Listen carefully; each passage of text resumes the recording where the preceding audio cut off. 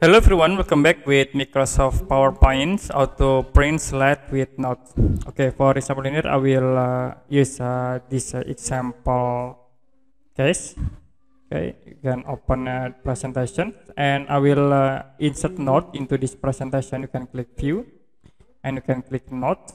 It will be shown in the bottom here. I will set into this is for example how to print with notes.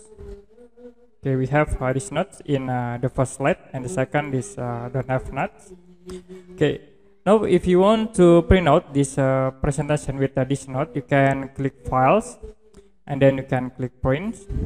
The next you can set this print out sets, and for these options you can click and you can click notes page, so to be automatically print with this notes. This is for example how to print with this for the notes. If you use the other options like to sides, it will be not showing for the notes, you can see, and you need to use this note text to print with notes. Okay, that's it, how to print slide with notes in PowerPoint software.